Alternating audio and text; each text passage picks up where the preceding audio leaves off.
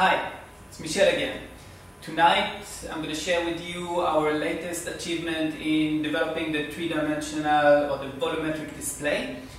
We've been using 3D printing for this. So by using this big-ass 3D printer, we've been able to print very large and accurate helices.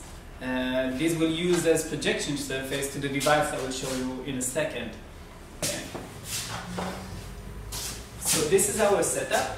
We got the beamer here, a mirror, our good old Dremel, and of course the rotating helix as a projection surface. We project the patterns on the surface, and once it starts rotating fast enough, persistent vision will kick in and your brain-eye system will start seeing three-dimensional objects in mid-air.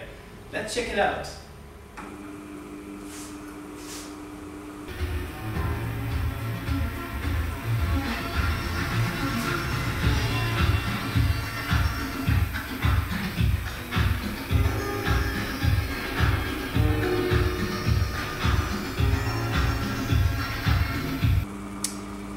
So, yeah, you can distinct, clear geometrical shapes, in this case triangles, the colors.